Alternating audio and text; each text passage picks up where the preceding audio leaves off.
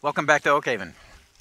Today I am raking up some of the leaves and things in the yard here, and what we have right here are just an abundance of acorns. I don't know if you can get in there and show some of these acorns. I have, just in this stretch that's about 15 feet long, 3 piles of these acorns from these 2 pretty good size red oak trees that are here.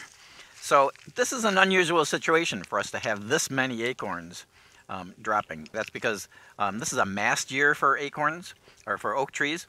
At least it is in our area. It looks like from on the internet that it's a mast year from other areas in the Midwest too. I don't know how far that extends.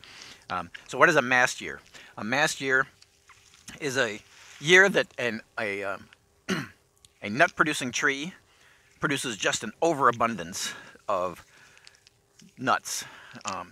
And the reason they would do that, if you can say that trees have reason and are doing it for a reason, is that when they produce so many nuts, it satiates the predators. It's called predator satiation.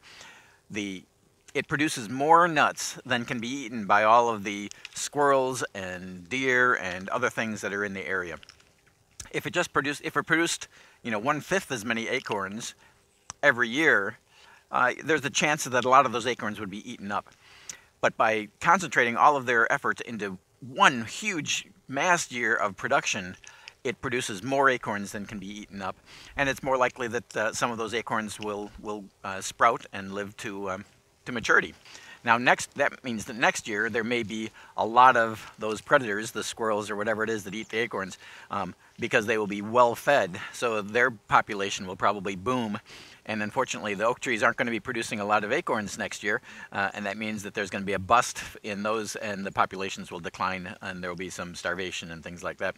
But that drops the population of those predators down, so that in a few years, when there's another mast year, the population of those things that are going to eat these will have dropped down.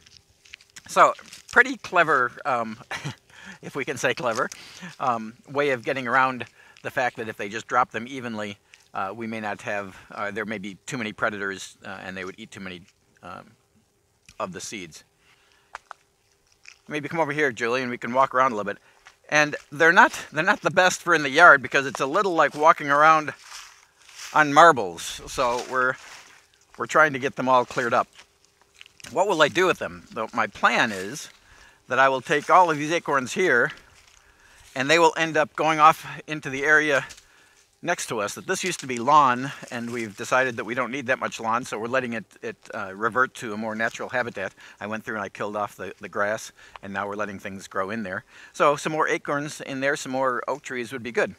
Another thing that we're going to do with them is we're going to take some buckets. We probably have 3 or 4 5-gallon buckets worth of acorns here, and we'll take some to our church, where we're working on this reforestation project, or this project where we're putting in native plants.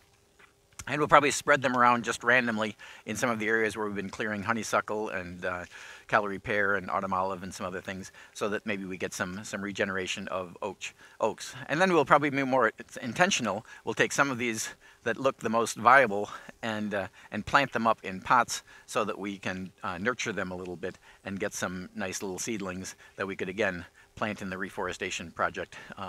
And hopefully get some beautiful oak trees growing out there. It's interesting to think about, how do these trees communicate that all of the trees in the area have a mast year and produce so many acorns? Are they communicating, or are there just environmental factors, the right light, the right temperatures, right other things that all come together and say, bow, pow, now's the time to produce acorns? No one really has an answer to that. They're obviously not talking to each other, but there's some indication that maybe there's some chemical communication between trees. Who knows? More research needs to be done. Anyway, there we are for today. Thanks for coming along.